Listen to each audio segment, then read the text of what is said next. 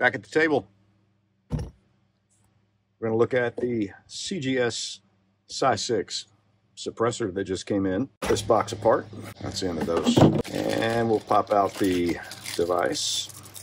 All right, so what do we get? We got the suppressor itself. It's got an end cap. We can remove it and place a different end cap on it if we wanted to. Muzzle device down here.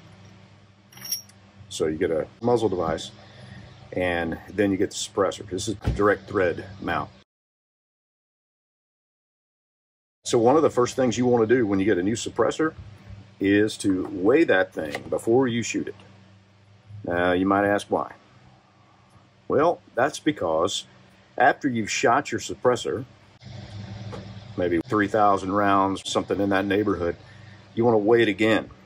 And you're looking for a deviation in the weight. If it goes up by an ounce, it's time to drop it in some solvent for 48 hours and let it soak. Once it's soaked in the solvent, you can take it out, run a magazine through it, and blow out any of the residue that's left over.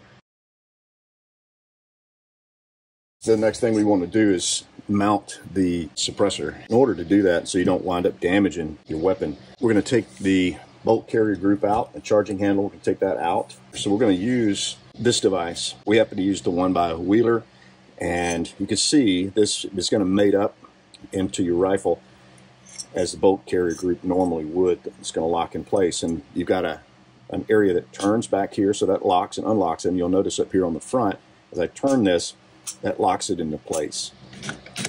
Place this in here, and you'll see that this makes contact there. You turn it, and it's locked in place. All right, and this has flat sides on it.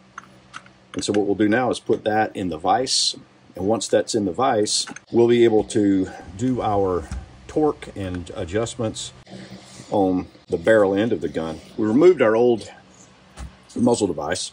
Now we're going to put on the crush washer,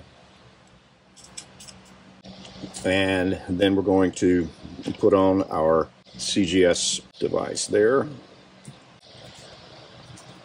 and we'll put a little, well, first we probably need to get a shot of that. Get a little energy drink there, a little bit of torque on it.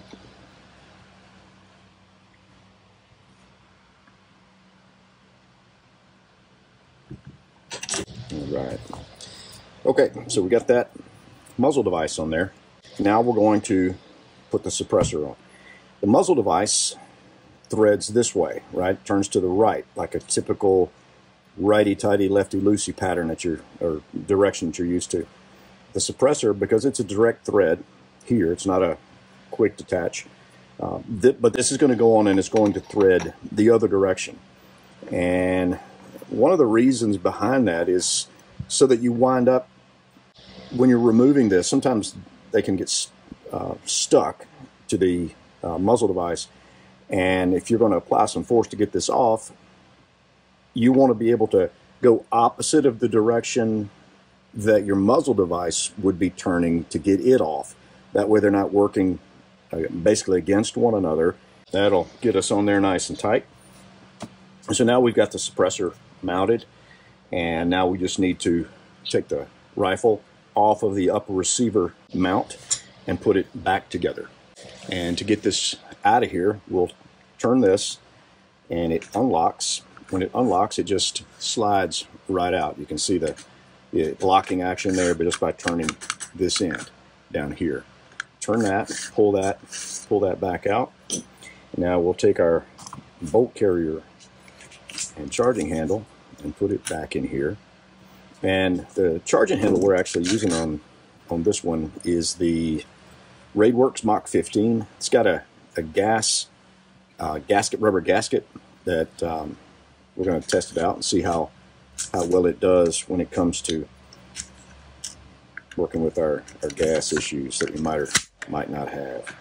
All right, so there's that portion. And then okay, because we've got the Law tactical folder here, you can't put it together like you normally would. Normal AR, you would hook the pin to here, bring this down, and then pin this. What we're going to do first is take the back of the bolt carrier group, and we're going to put that in first, and then we bring all of this together We're going to press it up, get the front piece in, and put the front pin in and push the back pin in. And now we have everything back to normal operation there. Since we've got the rifle in the shop, I thought we'd go over what's going on right here and why things are the way they are. So we've got an extended arm. It cantilevers the light out in front as far forward as we can get it. And this is a mod light operating off the Axon, Unity Axon switch. This, though, is pushed this far forward so that when that light is activated, you can see the shadowing of the light. That's all the deflection that is coming from the suppressor. So the idea of suppressor shadow is not going to be an issue because you've moved it far forward. Now, if you had it further back, you'd block off light to that side of your operating area. So that's why we push this as far forward as we can. And to prevent light NDs, we've got the 100 Concepts scope cap over it, and we've got the shock collar on it here so you don't have that band coming back and all that mess. And the other thing we've got on here is Camoform self-adhesive bandage, and that helps grip the light head. And if you need to get this battery out to recharge it or whatever, you just grab this and it comes off faster, easier, because you've got something to grip right in here.